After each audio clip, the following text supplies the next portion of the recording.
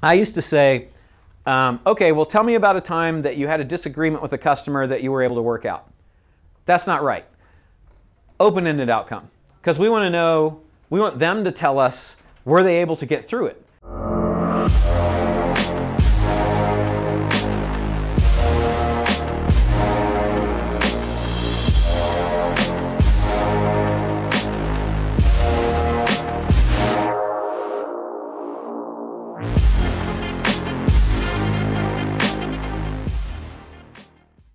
The human factor, your people will make all the difference too.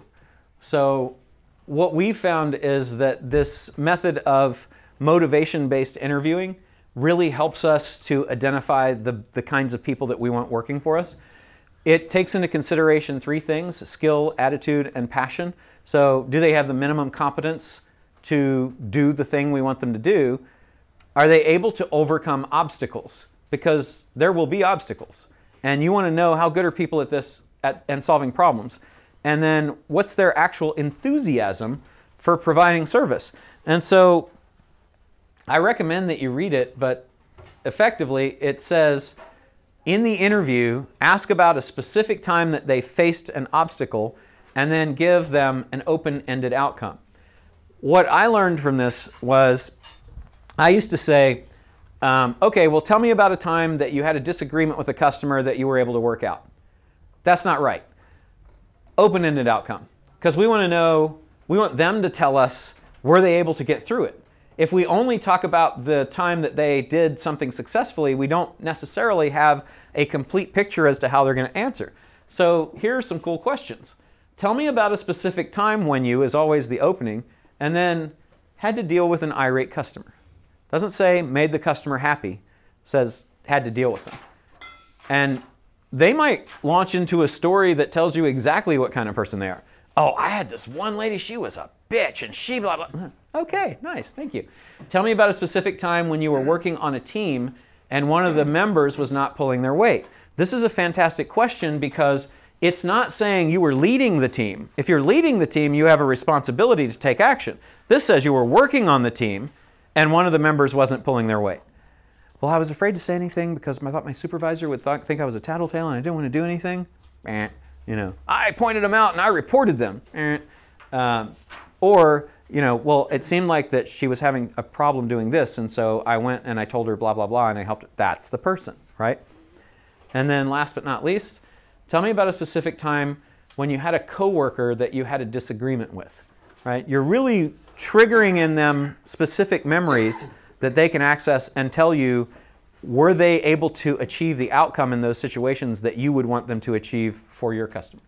Okay, exercise.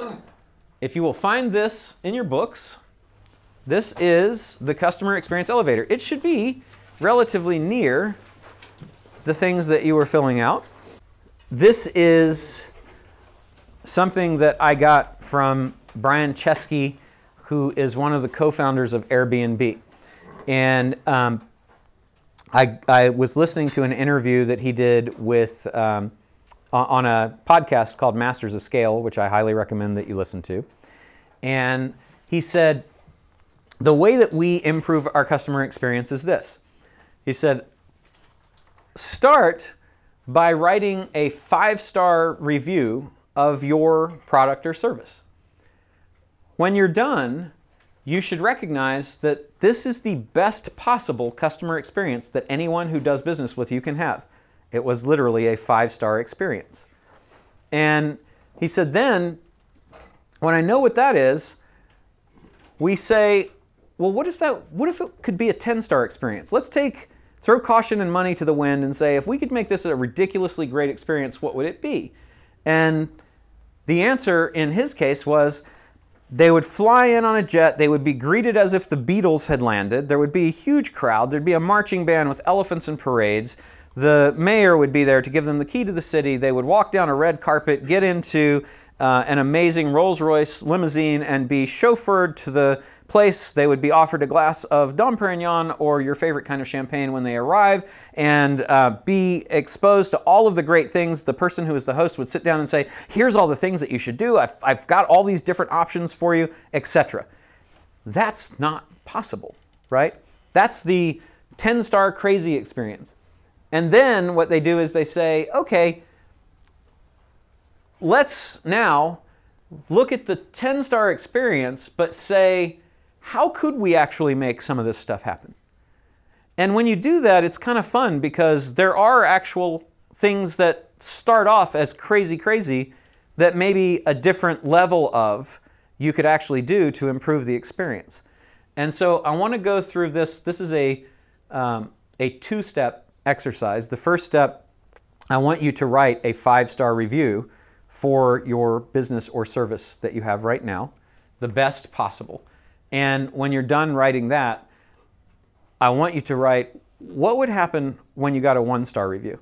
Where do you know that you've dropped the ball before? What could happen? This is a little inversion thinking here, right? What's the 1-star experience? So I want you to take about 5 minutes, write the best possible and the unacceptable, and then we'll go from there.